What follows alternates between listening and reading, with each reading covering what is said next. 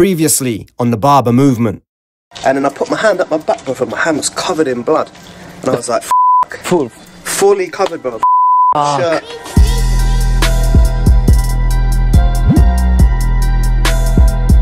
Our friend wanted to own, how to call it, like open his own shop, but it never happened because of some troubles. I was in a bad situation. I didn't even know what to do, bro. Like, because only money what I had from DJing, and maybe I just sold some beats or something, you know. Man, skin gang, innit?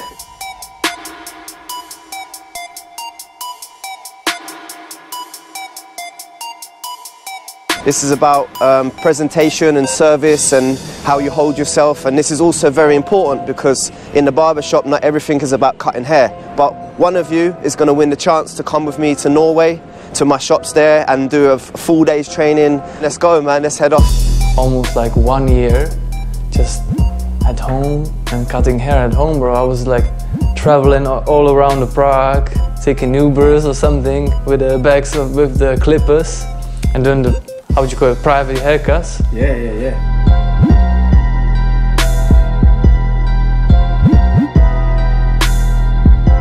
Each of you are going to come inside one by one, and then the scenario we've set up inside is Peter. The only clue I'm going to tell you is that Peter is a customer that's just walked into the shop, and that's all I'm going to tell you. And I want each of you individually to deal with that scenario however you think the best way to deal with it is. That's all I'm going to tell you. You helped me a lot because you called me, bro. You called me, bro. Yeah, I remember the phone call, man. Like, bro, if you need anything, yeah, I got your back or something.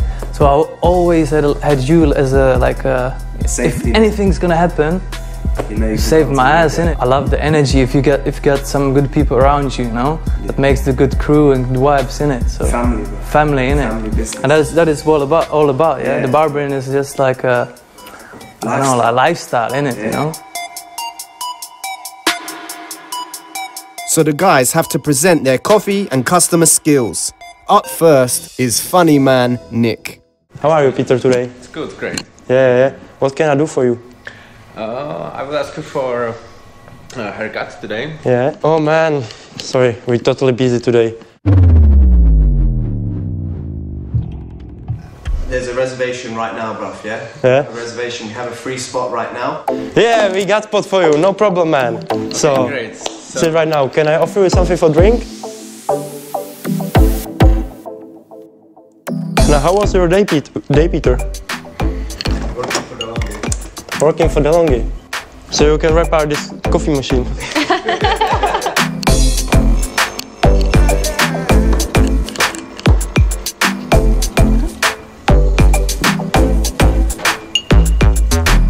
Espresso for you, man. Make cheers. Myslím, že Nick byl skutečně moc sebevědomý a že možná trošičku s pokorou.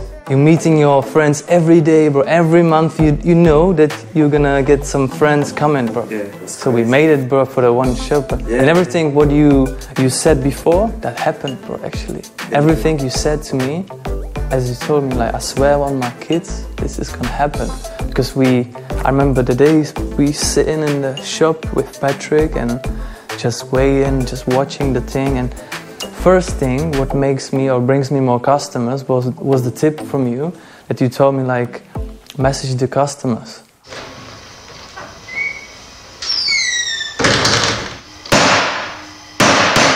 What's up?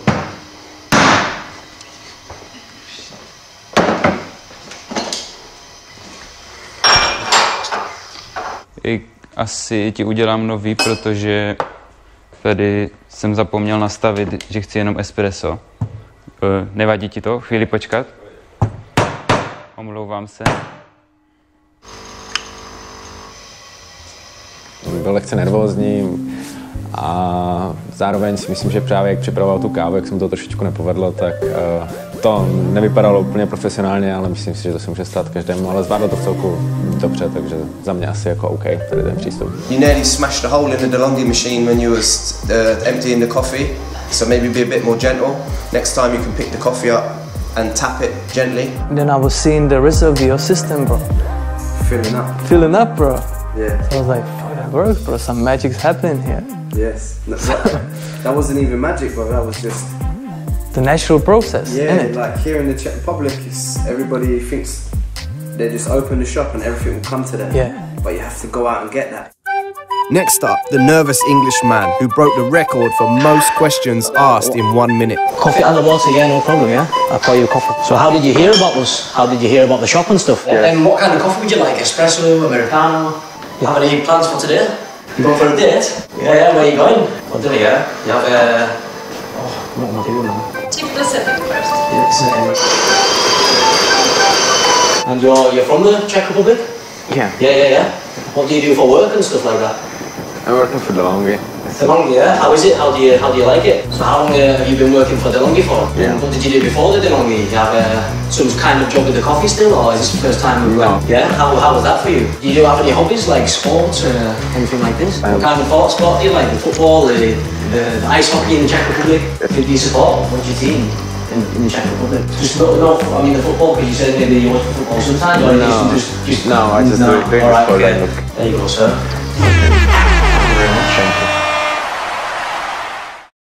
He needs to slow down and calm down a little bit. I come from a smaller city and sometimes I'm missing the nature and stuff, so I love the energy of the city. But if you live out of Prague, you have to go to the work like 40 minutes every day. Yes. It's gonna make you like stereotype struggling every day. But if you love the vibe in the barber shop, it's like it's nothing, bro. Worth the trip. We have got a second home, bro. If you got problems, you could go to the barber shop and it's out, bro, you know? Yes. That's what it is. My thing is like family, music. Now it's barbering, bro. Yes, good morning. Morning, sir. How's it going? All good? Great. Coffee, yeah? Water. Yeah, perfect. So what kind of coffee? Just espresso, yeah?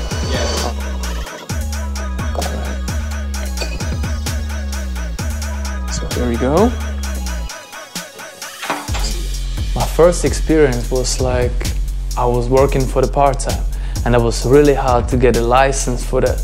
So I had to end it up and yeah, I was just making some money what I was needed, but it was kind of like hectic to me because there's lots of customers to me, like just jump on the chair where it's doing like 20 customers per day, maybe more. Bringing more and more extra hours and things. Too much press on me. Like factory or? Like factory, yeah. Do you know what, bruv? Like, one thing I've learned in life is if you chase after money, money is going to go further away. Yeah. The harder you chase after that money, the further that's going to be out of your reach. But if you just stay in one place and just do what you can do best and just do your best, do what you're good at, and look after the people around you, that money will come to you. Why did you choose Patrick? Why did you But because he was the only one who had the power, and in the eyes, like I felt a good energy from him. Like I don't know, I just had a feeling like I want to help him or I want to do something. Like I just wanted to ask him because it's better to do business with someone. Dobrý den, těší mě, Patrik. Petr, čau. Máte u nás rezervaci? Jo, už tady čekám skoro 15 minut. Máte se něco k pití?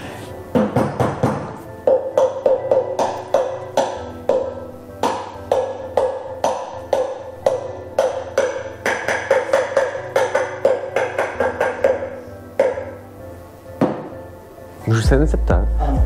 Proč tady už čekám 15 minut, jestli?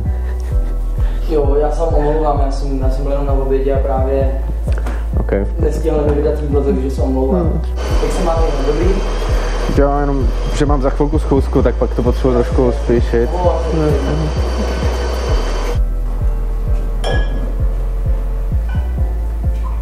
Já si říkám, že bychom to mysleli nějakou slevou na ten účest teďka. Ještě jednou. Že kdybychom to vymysleli jako slevou. Určitě, není problém. Co máte v plánu potom? Schůzku? No, schůzku a ano, pak na rande. Pak na rande. Nebojte se zase udělat pešáka. Super. Tak tady je preso. Jo, děkuju. I made it more difficult for him because I knew he was nervous today. So I always like to, that's what I do with Patrick. I put him under a lot of pressure because I want to keep building him, and he's going to be my right-hand man one day. So I've got to put him in these difficult situations so he can deal with them in the right way, the same way I do. Thank you, bruv. That Nick's probably just set his own fate. Nick's just done something stupid, totally stupid.